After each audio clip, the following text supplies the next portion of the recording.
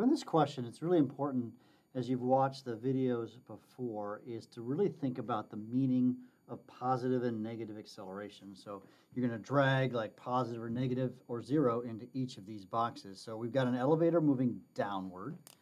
All right, so the elevator is moving downward. So, and then someone pushes the emergency stop button and it slows down. So really what it comes down to is defining the definition of positive and negative.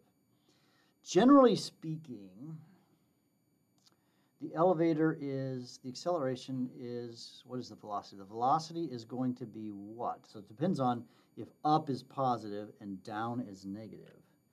I have to think about this one because it's going to be opposite is what you're going to have. So generally speaking, up is positive and down is negative. So the velocity is still moving in this direction.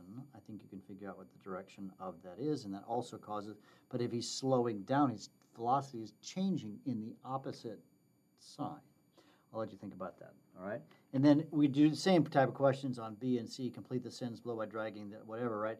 Immediately after the ball leaves a child's hand, all right, so the ball is thrown directly upward, right? So in this case, the ball is thrown upwards, and again, defining the positive and the negative makes a difference, okay? And then you can solve that problem, and the same thing with this one.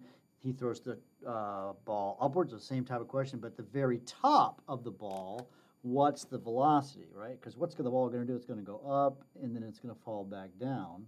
But at this point, what's its velocity, and then what is acceleration? That's the key thing to understand.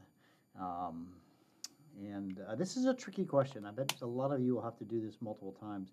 Make sure in class that you ask me questions about this question so that I can explain it if you still don't understand.